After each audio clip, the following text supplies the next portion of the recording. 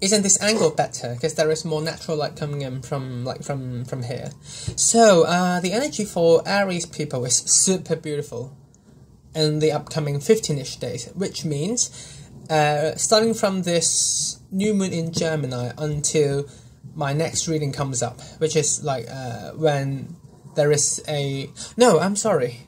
Like starting from this full moon in Gemini until when there is a new moon in Capricorn, which means my next horoscope reading comes up. The energy for Aries people is super brilliant, thanks to the positions of the Sun, the Moon, and Mars, which is your ruler. Okay.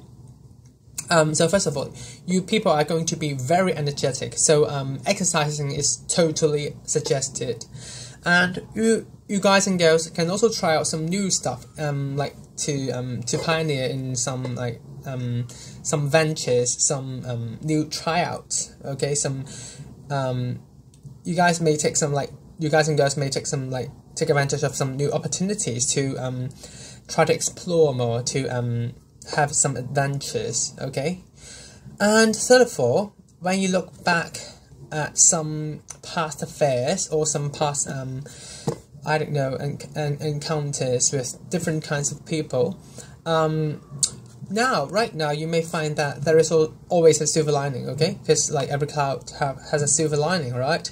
And when you look back, you may start to appreciate the bright side of it, okay? So, or even like to reconcile with people from the past. So, yeah, this 15-day-ish period is like I would say the most brilliant.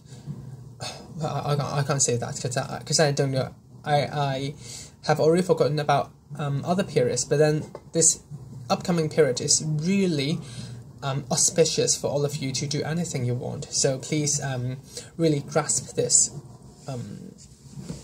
golden star opportunity. So good luck to all of you guys and girls, Aries people.